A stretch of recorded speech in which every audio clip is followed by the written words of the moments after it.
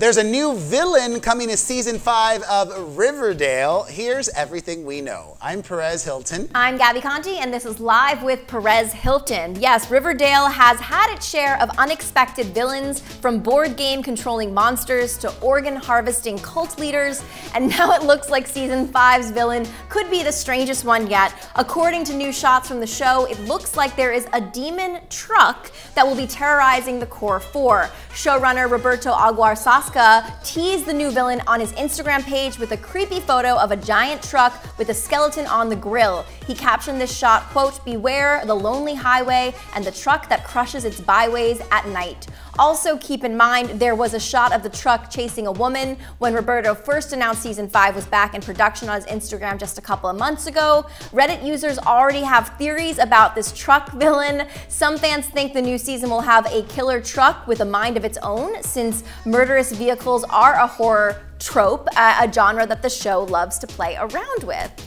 I hope it's not the truck. I hope there's somebody driving the truck. I just hate that whole genre of film where the villain is not a person. So whether it be a truck or whether it be a tsunami or a weather movie. I hate weather movies. How are you rooting against an avalanche or whatever? Like, I'd rather root against an evil, nasty person that's doing evil, nasty things. So hopefully when we find out more about the upcoming season, there's more to the truck than just some evil truck, because that's stupid. Yeah, because I think we need an evil truck driver behind it too, like a masked truck driver. I mean, I remember the first season of Riverdale, it was a big whodunit thing, which I think made the show a monster hit that it is today. So I feel like we do need that. I feel like there needs to be, what's the motive? Who is it? Is it someone that we actually know from the show? I think that would definitely make it a lot more interesting. I do have some tea about the cast of Riverdale. Do you? Let's hear it. I know that they're all very frustrated right now because the show films in Canada, if you did not know that. And because of this pandemic that we're still in, they can't be going back and forth between Canada and the United States, which they used to do all the time. So the cast is stuck in Canada and not very happy about it, but they are making the most of their time there. In fact, one of the co-stars of Riverdale, Vanessa Morgan, is pregnant with her first child, and if you don't know, also recently went through a very public and bitter split from her husband, the father of her soon-to-be born baby.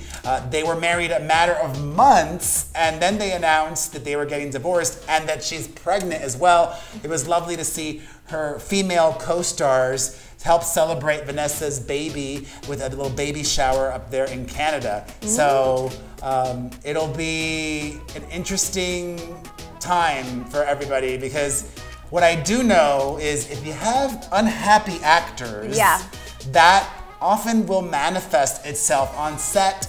I wouldn't even be shocked if this ends up being the last season of Riverdale. Ooh, that is possible. The show was supposed to go on for 7 seasons. Apparently, KJ Apa had leaked that information that there was some contract for 7 seasons. But I could see that, especially how the 5th season is like a combination of the 4th and the 5th, and they're doing this big time jump. And so the time jump too makes me think about like how much longer can they go with the time jump.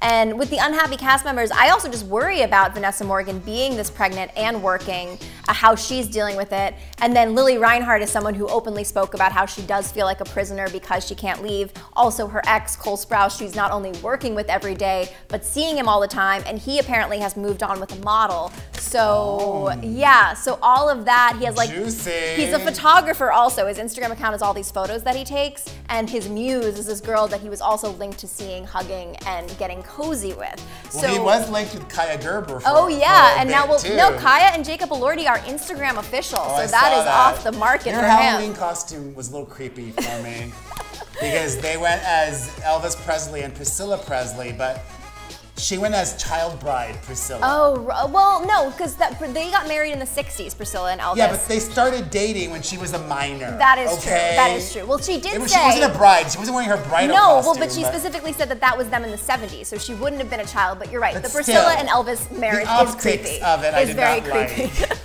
Well, guys, what do you guys think about season 5 of Riverdale and this truck villain? Will you be watching? And do you think it's the last season of the show? Let us know your thoughts. I'm Gabi Conti. And I'm Perez Hilton. And follow us at Hollywire for your 24/7 celebrity news.